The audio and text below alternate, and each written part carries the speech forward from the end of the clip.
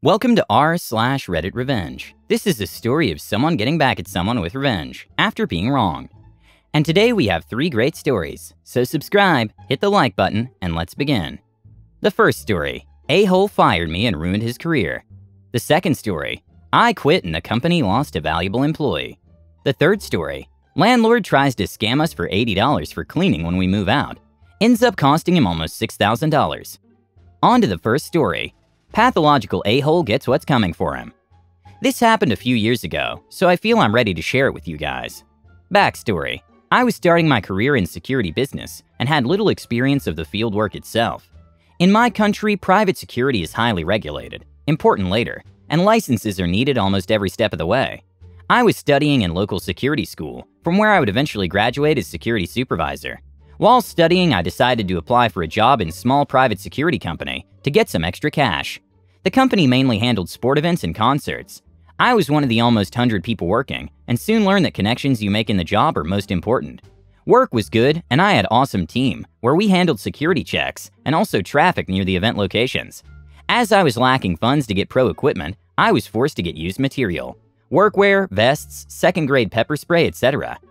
Here's when our scamming pathological liar comes in. Let's call him Sammy. Sam was a bit weird, but social character and was, at the time, deemed nice by many in our company. I had made some friends with similar situation in our company, and Sammy soon came to us, promising that he could sell us new sets of vests and equipment with reasonable price. We were stupid to believe him, but we made the deal, as circles in security business were small, and bad words spread fast, so we thought that there's no risk.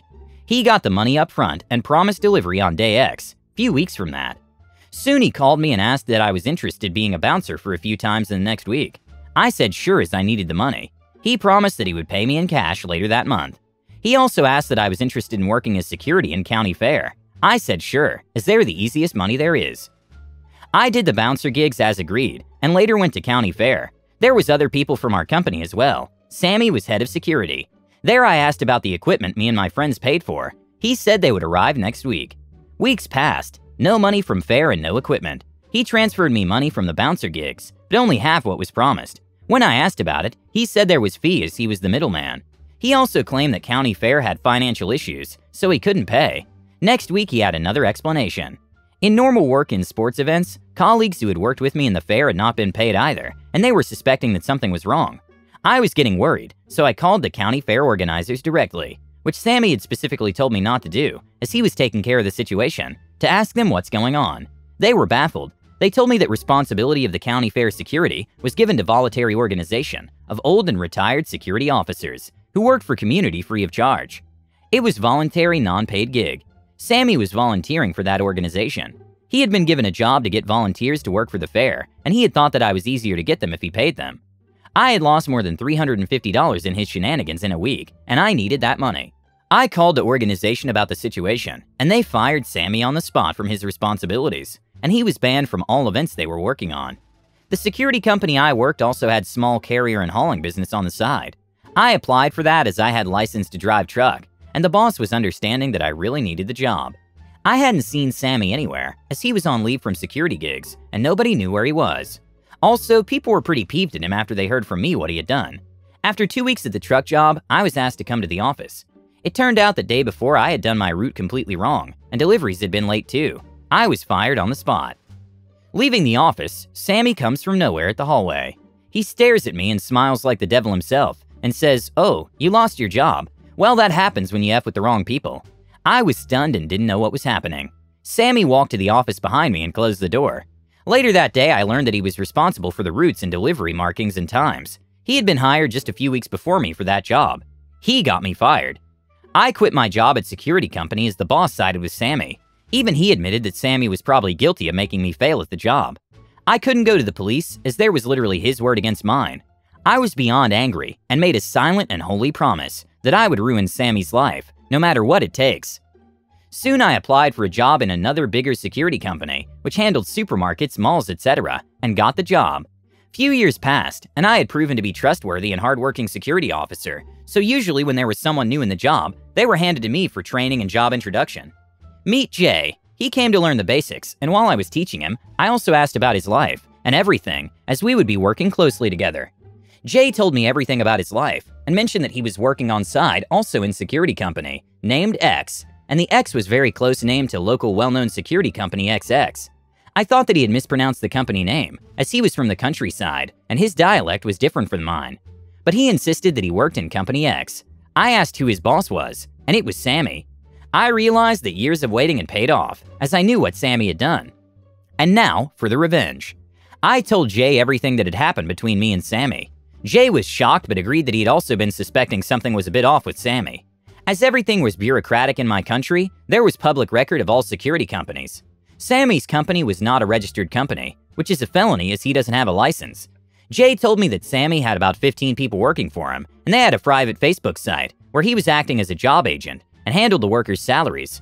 I knew exactly what he was doing. He was fooling them all, that he takes care of their taxes and pension contributions as their employer's duty, but in reality he just took the money for himself and falsified the payslips. I asked Jay to collect all the evidence he can of Sammy. Jay took pictures, screenshots, and collected statements from his colleagues. Soon Sammy heard about this and fired Jay from his fake company and started to threaten him with lawsuits and that Jay can't ever get a job without Sammy's approval anywhere, which was utter BS. Jay had already got a job in the company I was working in after I gave a good word and vouched for him. I started to piece together the puzzle of Sammy's wrongdoings for my revenge. First, I called to his clients and business associates and presented them with hard rock evidence. One by one, he lost his customers. Then I contacted the police about his tax evasion and false security company. At this point, local IRS was more than interested about Sammy's business. Soon I heard that he had vanished completely from public. Not much later, I learned that he was convicted on numerous charges and had to pay thousands in legal fees and fines and received probation of about a year. He had to hide from the public as he had also lied his education and had scammed numerous people. I started to receive messages in Facebook that his story was spreading like wildfire. I heard that he can't get work from anywhere, as his story was shared in my country's biggest private security-oriented page in Facebook, with more than 80% of all active security officers and bouncers belonging to that group page. The second story is, track me? Sure, I'll comply, but not easy. So my former workplace is trying to get a hold of me, about 1.5 years after I quit. They gave me a job offer that turned out to be a whole other job. Bad for them. It seems that they have a problem with skatterverket, the Swedish IRS. It all started one day when the company told me they were installing GNSS tracking in our vehicles. They blamed skatterverket wanting to know that we did not use them when off the clock. Well, that's kinda true, but in fact skatterverket only wanted to know if we did, and if so, how much. When I pointed this out to my boss, he went on an angry monologue, stating that us low-level workers couldn't be trusted, and finished that all we did was trifle away, put our work hours. So the statement from the company that they had no intent to follow us in real time was BS. The problem for the company was that our union had already banned the practice of following us in real time, with a few exceptions. The tracking device installed was easy to Google, and thereby even easier to figure out how to manipulate. The biggest concern was it was tamper-proof, so no on opening it up. Well, since it used GPS/GLONASS as the only source for positioning, there was a simple bypass. After speaking to an old colleague of mine from the military, I ordered an antenna for $150 US, a Raspberry Pi, got my former colleague to find a good software, and created a .gpx with a track, going on every road in Malta. Therefore, I set the device to start via the 12 volts in the car, and to simply tell the Shilladed tracker that I was driving around in Malta. The effect didn't take long to show. After a week, the boss told me my vehicle needed service. It did not. I knew when service was due. Another week goes by and it suddenly needs something else I can't remember. Both times they needed a car to go to another city, even though our regular service station was in our town. After a month, I got another car. The company blamed it on something with the lease. After that, they didn't say anything at all to me about cars or anything else, until the day I quit. Last day there, when dropping off my last things, the boss straight out asked me what I had done, since everyone else's trackers seemed to work properly. I told him I had no idea what he was talking about, went outside and laughed my A off. Leaving the premise, I meet a coworker, who's always been really nice to me, so he got the setup from me. Until today, I thought this would be a petty revenge on a company that tried to illegally follow my whereabouts, but apparently they had sent in our tracks to skatterverket. And well, they had some questions. Either their records were lies and they needed to go over all the records from the company, or they had to get all the paperwork for doing business abroad in before July.